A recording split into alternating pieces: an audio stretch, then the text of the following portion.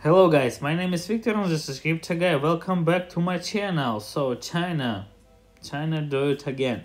China's central bank says all crypto related transactions are illegal. Bitcoin plunged 5%. The People's Bank of China has imposed a ban on all cryptocurrency related transactions according to its September 24 statement. All business activities related to digital currencies are now deemed illegal in China. However, there is no ban on cryptocurrency ownership. The PBOC claims that it will bolster to monitoring of risk related to cryptocurrency trading. China state planner also ramped up its clampdown on cryptocurrency mining industry. It's related a detailed plan on how to eliminate the industry in the country, requiring proper disposal of remaining mining farms. This comes after virtually all major provinces imposed a paralyzing ban on Bitcoin mining in summer, forcing local miners to move abroad. The Bitcoin price has shed 5% in more minutes, dropping to an intraday low of 42,977 on Bitstamp exchange.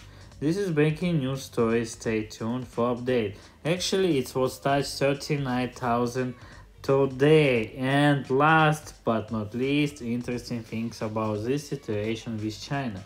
Sounds familiar? September 2017, China Bitcoin bond sparked 20k all-time high in 3 months. The latest debacle over Chinese anti-crypto stance has a firm historical echo to it, and all hands are more than aware.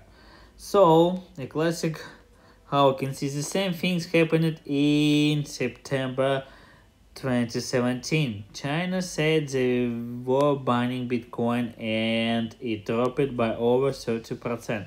But BTC made full recovery in few weeks, then hit new all-time high in December that year. As the saying goes, history doesn't repeat itself, but it sure does remind. The panic selling is what is fueling this recent downside. 38,000 support untouched. Related bees aim to pin Bitcoin price below 46k, leading into Friday's 38 BTC options expire. So anyway, we good now, don't worry, and we look now at Bitcoin price. 42,000, almost 43,000, minus 4%, Ethereum minus 6%, and Cardano still going up.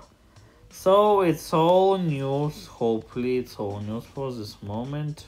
More important news, actually Dogecoin price drop almost 10% following Chinese crypto ban.